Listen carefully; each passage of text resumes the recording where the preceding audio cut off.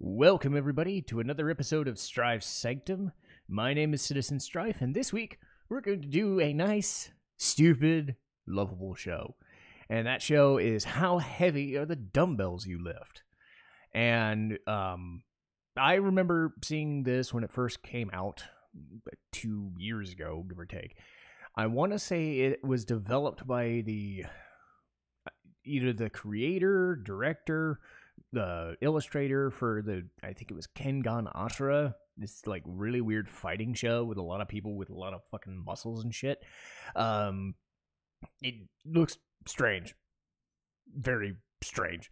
It's one of those super hyper masculine, hyper weird looking things. So I don't know much about it, but apparently this was like a side thing of theirs. Don't quote me on it. Could just be somebody who worked on it. But as far as this show goes, its conceit is that it's an infotainment show. And when I talk about infotainment, basically that means it's a show, but in reality, it's trying to show you a skill as best it can. It's trying to teach you a skill, get you interested in a skill. It could be a hobby, could be a club game, could be a thing. Really could be just about anything, you know? And this one pertains to exercise. And I got into it because in a former life, and even now to an extent, I was a fitness instructor. And I was a fitness instructor 10 years ago. Went to college for it. Exercise science, for exercise coaching, sports, stuff like that. I had lost weight at the time. Now I'm trying to lose it again. But anyway, the thing for me was I spent 5 or 6 years doing that before I moved to grad school and then tried my hand at something else and then went into retail. But stuff like working in a nutrition place like GNC, working in a gym was a thing that I did, whether I was teaching yoga, which was my passion. Yoga is always going to be my passion, but, lifting weights and doing exercises that make you big and strong, that sort of thing. If that's what you do, then that's what you do. The gym is home to everything. If you want to do cardio, you can do that. The cool thing about this show is it tries to show you different methods, but still keep it simple. Sure, it's for the big muscles and doing the thing, but you don't have to. And it actually goes about trying to find different ways of showing you how to work out in the scope of, hey, this is a stupid slice of life show. Let's just have fun with it. What also helps is that the characters and the writing are very good, because certain shows have this thing where they're kind of talking down to you like you're stupid, rather than, okay, we're writing the show because we think we're funny. And even if we think we're funny, we're kind of dumb. This is like, they know the subject matter they're doing. They know they don't have to try, but they still try so hard that it ends up being funny. And you forget that the actual fitness advice is actually really fucking good. But to get into whatever semblance of a plot there is, Hibiki Sakura, voiced by Madeline Morris. Madeline was in Other Side Picnic, a show I'm gonna need to talk about at some point. Because Other Side Picnic was really fucking good. I watched that around the same time I rewatched this. And Sakura is this, 15-year-old girl with the endless appetite. You've seen those everywhere. She starts gaining weight, even though she doesn't look it. She's pudgy, I guess, but she doesn't look like completely out of shape. But she's the one that doesn't do the exercise. She doesn't do this thing, and she's eating all the shit. So she goes to a gym. I think it's Silverman Gym. Yeah, I was gonna say Gold's Gym, but that's the actual real place, Silverman Gym. And she meets another classmate, voiced by her name is Akemi Soryui, and voiced by Sarah Weidenheft. And Kemi is the class president. She's the super girl, but hidden amongst that is this like crazy neurotic fixation with exercise. You know, those kinds of people. She just trembles everywhere. She's like seeing everybody's rippling muscles and all this crazy, you know, that sort of crazy. The fact that they're doing it in the guise of the crazy class president who's supposed to be neat and tidy, who has everything, is just a great backdrop. And they hit it off really well. And then eventually you get other characters. You get Akemi's friend, Ayaka Uehara. You get Gina Boyd, who's a Russian transplant rival. You even get a teacher, Satomi Tachibana, who's like me, the 25 to 30. Well, I'm in my late 30s now, but still, that sort of like, I'm just trying to lose weight because life sucks when you get older, and they tell you that and you forget it, you know. So all of them, all 5 of them, are either students or transfer students or whatever in the same class, or even their teacher. They are led by the most awesome guy, Naruzo Machio, voiced by Stephen Fu. And so Machio's whole thing is he is the super dreamboat guy in a tracksuit. He does the like anime thing where your eyes aren't open most of the time, but he's got that smile on his face all the time. And then, you know, the thing about him is when he's getting super fucking intense and whatever, he opens up his tracksuit, whether he just buffs up and breaks it open or he unzips it, and then he becomes fucking Dwayne The Rock Johnson. That's basically it. This super pasty fucking anime boy, you know, nice looking, you know, tall, but thin as a fucking rail. The joke is he becomes Dwayne The Rock Johnson looking guy, you know, and he's just like, muscle, you know, and it's just, it's so fucking good because it plays into the show's idea. It's them working out. It's them learning how to do fucking dumbbell curls. It's them learning how to do deadlifts or running up a hill or hiking or doing stuff without lifting weights at all. Like if you're stuck at home or you're stuck in a hotel room and they don't have a gym, how do you get a workout? You take a chair and you do dips, or you walked up and down the stairs. Like I started doing stair climbing because I watched this show last month, and holy fucking crap, stair climbing is no joke.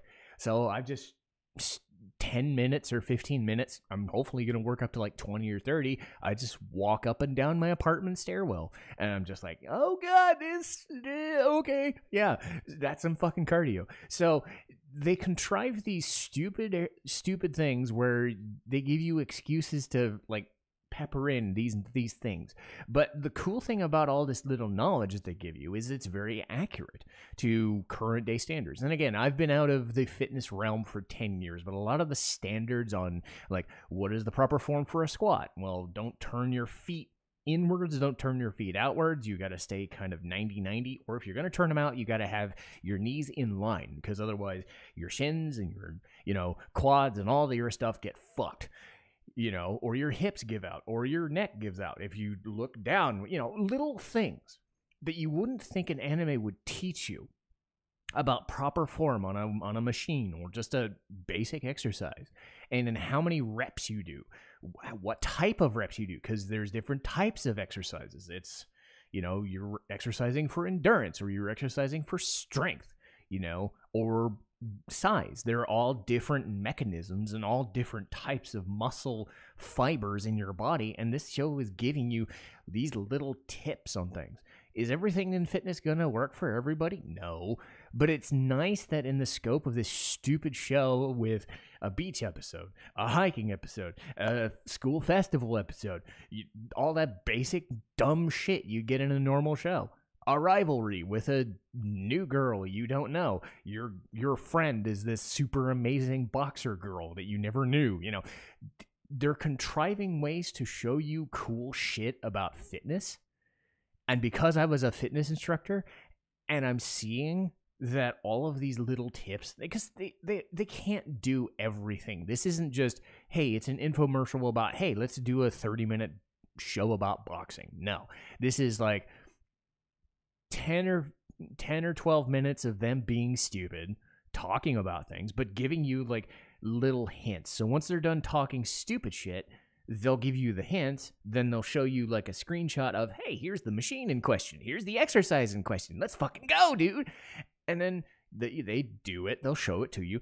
At the end of the episode, after the ending happens, they'll even throw in the thing, one of the things they were talking about in the show, and then they'll ask you as a viewer to do the thing, and then throw those little hints in there. So it's this very infectious, amazing, cool thing. And again, I don't think it would work as well if the writing was, we're telling you this, and this is how you do it, and this, because a lot of shows rely on kind of talking down to you rather than these people are fucking around and having a good time, and they sound like they're actual people. Because you would know somebody like Hibiki, who's the crazy girl who eats a lot of food. You would talk about you could see the teacher who's desperate to lose weight or at least to tone up, because that happens everywhere.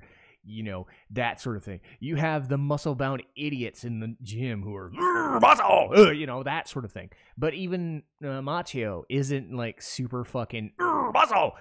He does that as a joke, but he knows his whole thing is the way you're supposed to train people. Everybody has a different strength and weakness. Everybody has a different interest in a thing, so you have to start small and then build and build and build. And then you get the joke where Arnold Schwarzenegger, no, not Arnold Schwarzenegger, comes in and is saying, I was the one who trained you, that sort of thing. So they do stupid shit like that. So some of the episodes later on, if I had to say was a gripe, was some of those episodes drag on because it's like probably 6 to 8 episodes worth of cool information and cool characters, and then they try to figure out, okay, what's this dumb thing we could do for this next episode? Okay, we'll have a Arnold Schwarzenegger knockoff do like a Mr. Olympia contest, and Machio is the god of training, in a different episode. And its joke can kind of like Ghost Stories can kind of overstay its welcome. But at the same time, like if you have like no exercise knowledge, like, absolutely not. You watch an anime, you find out this is an anime show about lifting weights. You can still learn the proper form and the proper function and a lot of the ins and outs of the basics of exercise and fitness and, kind of get inspired by this sort of thing. It's kind of crazy how good the information is, and then the characters are infectious enough that you want to take something up. Because I've done weightlifting for 15 years. I've done yoga for 15 years, but I never really did stair climbing other than having to do it. But then I felt, okay, at my age, could I do stair climbing as a form to get cardio because I kind of been lacking cardio that day? So, that sort of thing. It feeds into my brain as a fitness nut. As older as I am, because I'm not 27 anymore. I'm 37. So how do I work around things? This still inspires me, and I want another season of this. They already did a lot of cool shit with this, but I want more. And if they're going to do more of the same, like, pinpoint hints to tell you how to work out, this is good for anyone. This is, like, a good excuse for people to want to work out without, like, being obvious about it. So if you're like an anime fan who's kind of dabbled in exercise but don't know what the fuck to do, this is a great excuse to get you motivated, because you get the anime-ness of it all, but you get the proper form, and then you can look this shit up and then say, okay, maybe I could do a fitness workout out of this, or maybe I can buy a DVD or something, or check a fucking app, and you get that level of skill. But I can't not talk about the show without talking about the intro, because fucking God, it's one of the best I've ever seen. It's called Onegai Muscle. But I'm sure there's a different name for it, but it's just them fucking screaming at you and showing pictures of them doing exercises, and then the guy poses and then, let's muscle! Every fucking episode, I wanted to hear that fucking song. And then the ending song, while not as good, is still them, muscle! It's just, everything about it is just, I want you amped. I want you amped up. I want you to do this thing. You've heard of like workout music? If that opening song as anime and weird as it is, doesn't get you to want to like stand up and work out while the show is going on, it's not doing its job. So if it sounds like I'm recommending this show, it's because I am. It's fucking amazing. And if this inspires you after watching it to watch more anime or to watch a workout DVD or just to go out running somewhere or to just pick up a set of weights or pick up a fucking set of cans and just do fucking dumbbell curls with some cans in your fucking cabinet, whatever the fuck you do, if this inspires you in some way, or if just me talking shit about it and having fun with it is inspiring in some way, that's the point. This is the best show I've ever seen because this is exactly what, for me, was what I wanted. Is it my favorite show I've ever watched? No.